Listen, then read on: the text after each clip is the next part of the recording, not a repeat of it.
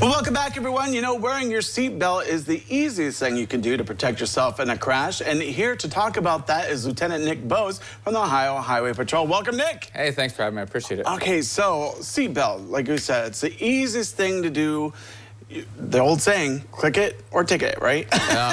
Exactly, man. That should be the first thing you do. As soon as you get in that car, it should be buckle up right away, and then you're good to go. Yeah. Now, you sent me a statistics, what I thought was interesting. It said since 2019, a total of 2,919 people who were not wearing an available seatbelt were killed on Ohio's roadways, and that's very unfortunate. That is such a high number, and it's something that could be, a lot of those people could be alive today if they would have been wearing those seatbelts. So the goal is to get people convinced, like, hey, we need you to wear them because it could save your lives. Right, exactly. And, you know, with the weather that we're, you know, coming around the corner, it's just coming around the corner, the winter weather, you know, that means icy roads, snowy conditions, wind, slush, rain.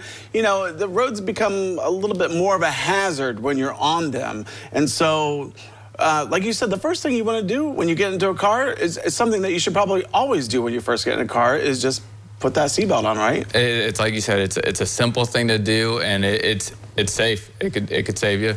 Yeah. Now, what about children? Because, you know, some people might be confused when they have children. It's like, what's the age ranges that are the Ohio laws for age ranges for children wearing a seatbelt or something like that, or a car restraint, child restraint system? Okay, so how it works is if they're 4 years old or less than 40 pounds, they should be in a regular car seat.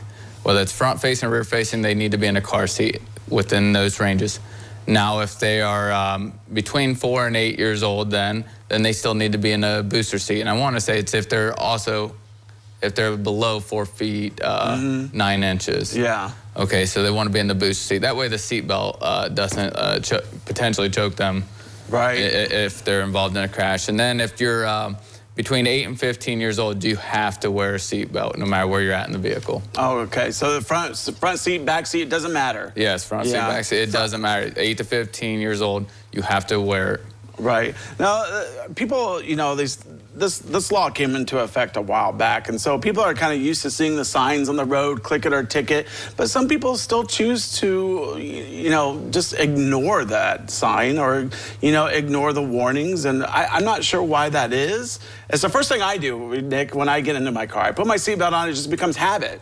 Well, there's a lot of people out there that they say it's their right, it's their choice not to, and that's the reason that's been given to me. Yeah. They said no matter what, no matter the fine, they're not going to wear it, and all I can say is I truly believe that it saves lives. So. Yeah.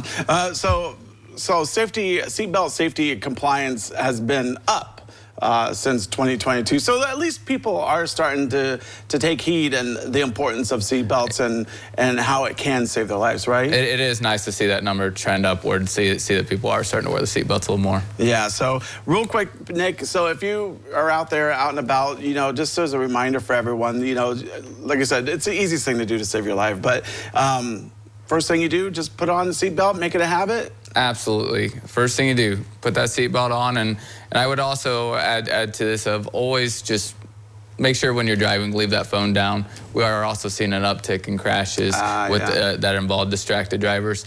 I want to say I looked at the numbers for our post this week, and so far for the year, we've handled over 1,108 crashes as of yesterday. Wow, that's a lot. So, yeah, that's quite a bit for the year. Yeah. Well, Nick, as always, thank you for keeping the highway safe and always coming in here to bring some good reminders to our viewers. So thanks again. Hey, thanks for having me. I appreciate it. All right. Well, don't go away because we have more when we return.